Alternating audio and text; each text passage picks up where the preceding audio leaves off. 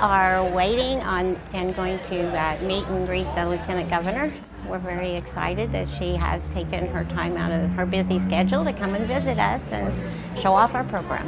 One of the pillars of Governor Holcomb's and my next level agenda for Indiana is to prepare a 21st century workforce.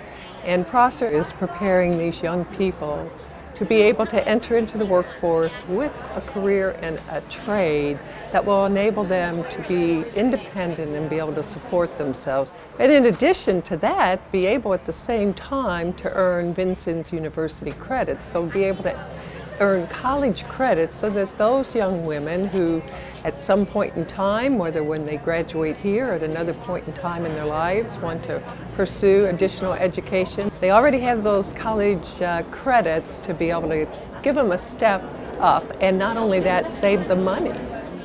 Oh, it's just exciting to be here and to see our young people, the future of Indiana, preparing for the future, and I feel that our state's going to be in good hands, having been here today, and to see what is being prepared for the futures. I think Prosser is a very outstanding school of technology.